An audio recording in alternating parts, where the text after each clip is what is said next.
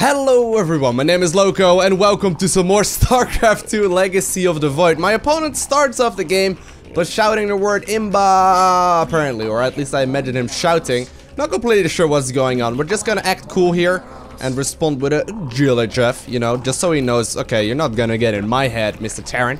But anyways, we're gonna be going for some Roaches and Ravagers player right now, and I think that would be a good choice. As of late, I've been playing that strategy a lot. If you haven't checked out the video that I made about this build order, make sure you check the first link down below in the description of this video. I will leave a link right there. But anyway, it's one of the strongest build orders currently on the ladder, and ever since I've started doing it, my build order, or my Zerg vs Terran win rate rather, has started skyrocketing. I currently got about 70% win rate, and while I'm definitely not playing it perfect, I mean, every single game of StarCraft is a matter of, you know, compiled mistakes, really. And the programmers make less mistakes than we do, obviously. But, I mean, you know, it's always mistakes. Even though we always make mistakes. The build order has been going better and better and better. And there's definitely still room for improvement. But we're doing quite well right now. So, the build order focuses on getting some early game units out. Minimal amounts of early game units out. Just to secure yourself a massive amounts of units early on with the drones, obviously, and establish that big economy. When does a Terran get something that forces someone to run away? I'm not gonna fall for your taunt, I suppose, sir. I understand you're trying to trigger me. He's a little bit triggered. I guess he just played a Terran versus Protoss. A rough TVP, huh? There, we'll trigger him some more. Anyways, he's trying to basically. I guess he's been playing all night. It's currently 7:30 in the evening as I'm recording this, and I guess people are a little bit frustrated here. Probably you know, came home after a long day of work. At least that's what I would like to imagine. He's like, let's sit down, play some good levels of StarCraft, and he's like, fuck.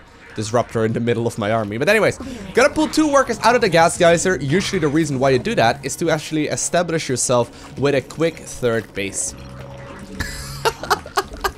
He really needs to let himself go, guys. He just needed to, you know, a listening ear. Oh, that sounds awful. I'm being the girlfriend in this, or like the boyfriend in this scenario, and he's the girlfriend, obviously. Where he just needs, you know, he just needs to talk, and like, he doesn't want a solution or anything, because he knows fully well that it's not imbalanced. He knows very well that it's not imbalanced. He just wants to talk about it, you know. You shouldn't be looking for solutions always. They don't like that. They just want to talk about how shit is imbalanced and stuff. Oh well. Don't obviously want to lose anything to this Reaper if we can at all avoid it.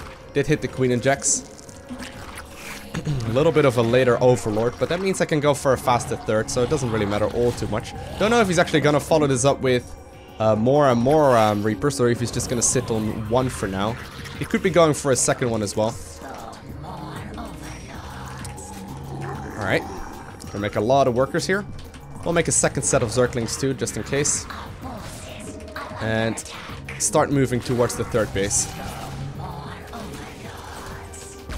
Okay, mostly just want to get the 3rd up. I hope you will allow me to. That would be nice. Have to be quick. There we go. Great. That's actually very nice for me. That buys me a lot of extra time. We'll put down the Roach Warren at the same time too. And then go for another Gas Geyser. Very shortly. I'm making a couple of Zerglings here. Also trying to figure out whether or not he took a 3rd command center. Or even if he took a natural. I'm gonna assume he took a natural here. Only makes sense. That's actually a starport. Interesting. Very quick Hellion play. That's fine by me. Go ahead and get a 2nd Gas Geyser. And as soon as the Roach Warren finishes, I'll be making a couple of defensive Roaches as well, just to deal with the potential, you know, aggression of the Terran player. This ramp is always okay if you have the creep tumors above the ramp like that. Usually an okay place.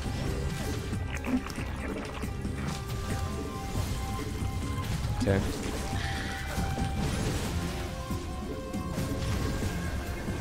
Just buying time. Don't need to lose any of those units. Just buying time for my Roaches to come out. Oh, that's actually pretty bad. Didn't expect he would run in here, knowing that I already had army out. Alright, that's costing him a lot more than it's costing me, so this is fine for me.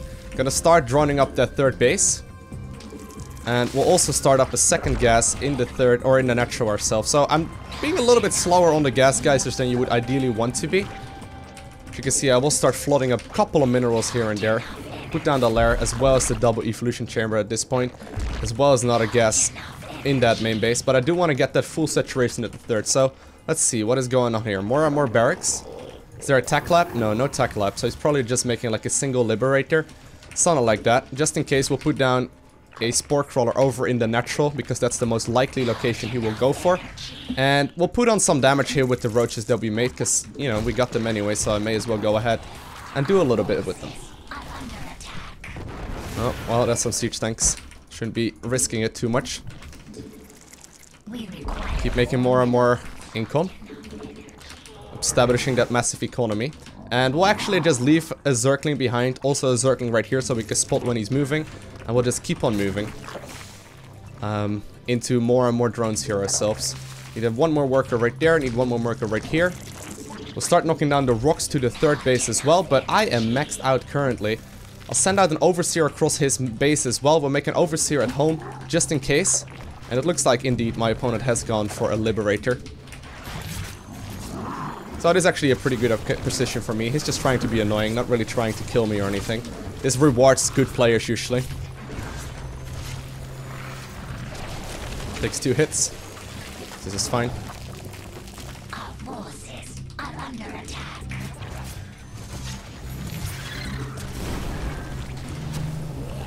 And he's just trying to be annoying.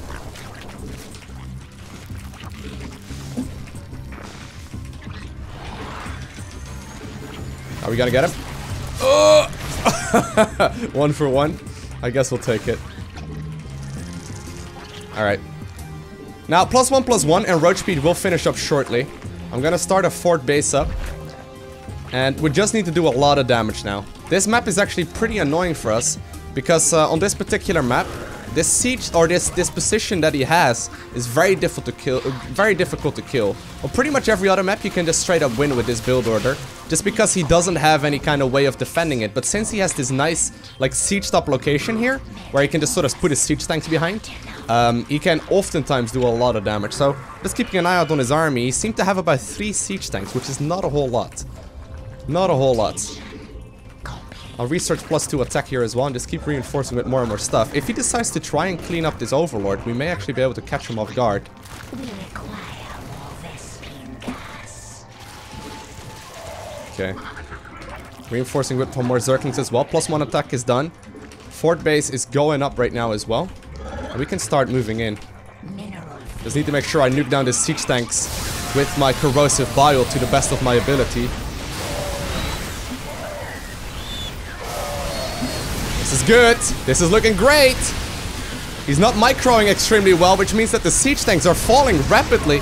He could be microing against those with the drops. Like, he could use the medefex to try and pick up the units. That's the really correct way of holding it, and actually extremely viable on this map as well. We'll use reinforcing roaches to deal with the drops that he's trying to do damage with to me. And in the meantime, we're raining chaos in the main base of him. Okay, very good. Go the same for the 3rd. And I think this is going to be game right here. We've defended everything successfully. Dealing okay with the drops that are going on as well. They're not really taking very much. And my opponent was having a bad day. And he's having a worse one right now.